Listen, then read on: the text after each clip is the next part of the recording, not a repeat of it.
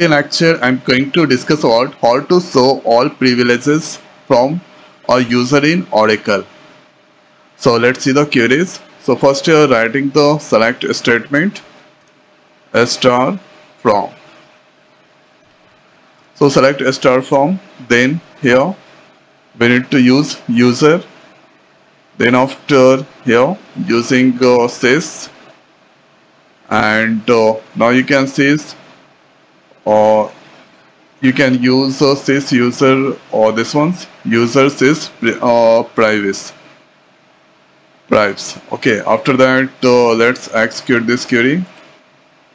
So here you can see, so since I log in the HR or schema, then you can see HR username and privilege create or view or create database create session. So this admins option or none, that's no, that's come there. Okay, so here this is the privilege create view and this all, and the same thing you can apply in the systems. So here you can see this is the systems schema that I log in with, and inside the system here you can see this is a system's username, this is a privilege global query and create tables. So this is admin options or unlimited table space, admin option yes, and all or that is no. After that let's copy this one. So now going to use the HR schema. So this time select a start from user tab of previous. So if I execute, then you can see grant tables hierarchy, this is none. Here you can see privilege, this is execute reference and here select reference and execute. So grantor, here you can see this is the grantor sys and this is HR. This is the table names.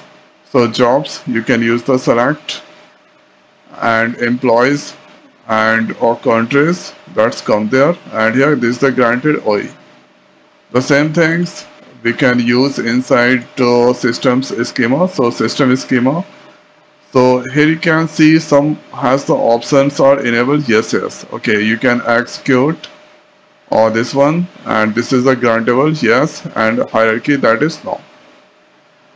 And let's see the others. So with the help of this one we can also show the privileges. So this is user dot privacy, and let's execute. So since I log in with the HR schema, so user HR grant role resource admin options no, and default role yes, and OS granted no.